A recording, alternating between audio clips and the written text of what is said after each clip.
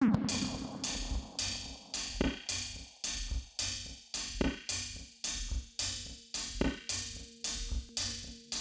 this is 8 years into our production runs, right? So right now we're at a spot where we're digging into all the major equipment. We got the turbine exposed, we got our boiler feed pumps tore apart. Inspections on the main steam drum, the deaerator. We're into the boiler. We're replacing all our platen superheat tubes. We're doing all our critical safety valves. We're redoing all the modifications and we're reworking all our SCR designs. We're doing a major on B pulverizer. First time we've changed roll wheels out. We're replacing bags in the bag house. Well, 16,940. We're replacing venturis in the scrubber. Well, we're adding air cannons and more sonic horns. And last but not least, we've got 3 coal conveyors. We're getting new belts. We're doing an awful lot. So pretty busy.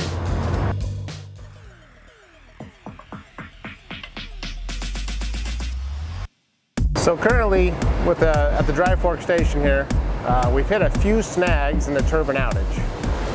One of those being with the inner casing on the HP-IP section of the turbine. When we took it apart, it was distorted such that we couldn't get it back together.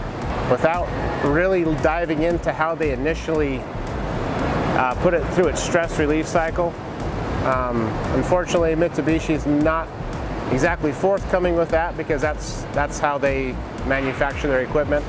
But without that, what I can say is that when they originally did this, they didn't take the time required to relieve all the stresses.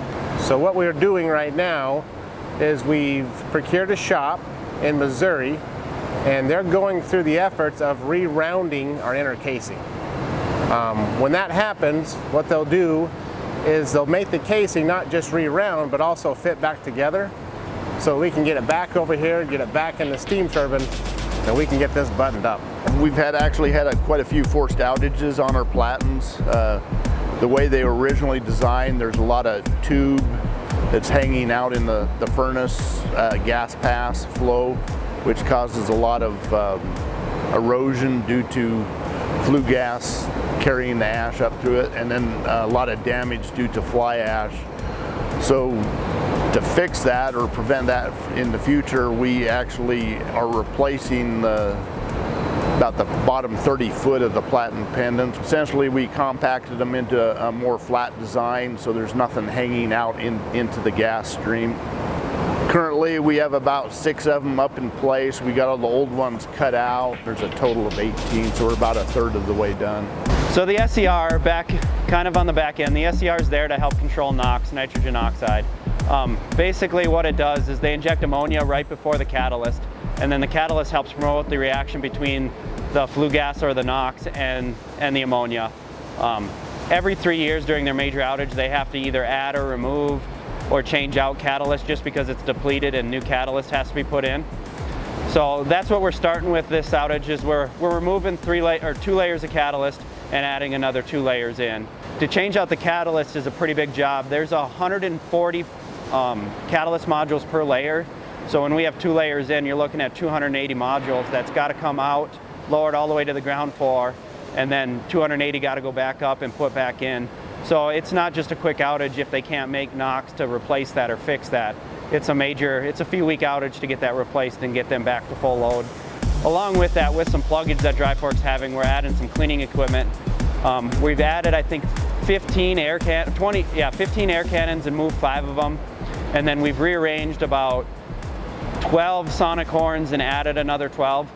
And what the air cannons and the sonic horns do is they're basically a burst of air that gets that ash and it throws it back up into the air, and then it gets back into the flue gas and it's carried back through the catalyst.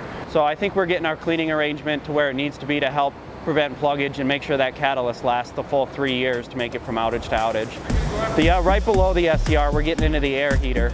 And the air heater, what we're doing there is we have a cold side basket change out.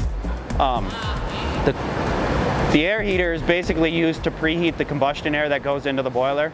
So what they do is it basically rotates around an axis, and one side of it has the flue gas, the warm air, and the other side has the kind of the cold air, the combustion air, the clean side. And basically it rotates around, and the metal baskets pick up the heat from the flue gas, and then they spin around to the clean side and they start heating up that gas that goes into the boiler. Just due to deterioration of the cold side baskets and wear on them, they've scheduled the change out of that this year. If the catalyst doesn't make it there, the plant ends up taking a D rate to control NOx, because they have to meet environmental limits and the permitting levels on the NOx. So that's kind of what's happening on the SCR end.